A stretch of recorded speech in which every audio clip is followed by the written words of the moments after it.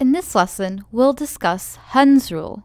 This is the third rule used in determining how electrons distribute themselves in multi-electron atoms. Hund's rule tells us that if there aren't enough electrons to completely fill a subshell, then the electrons will arrange themselves to have the maximum number of parallel spins. This tells us two things.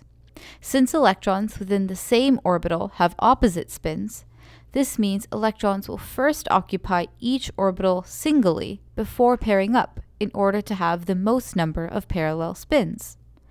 Secondly, we know that when the orbitals are singly occupied, all the electrons will have parallel spins, meaning they're in the same direction.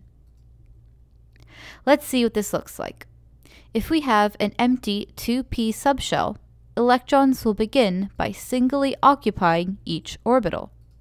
These 3 electrons will have their spin in the same direction. It doesn't make a difference whether all the spins are up or down, but the general notation is to draw upward spins first. Once each orbital has 1 electron, orbitals will then get filled with second electrons. Same goes for the 3d subshell. 5 electrons will individually fill each orbital first, and then they'll begin to pair up. This rule holds true due to electron-electron repulsion.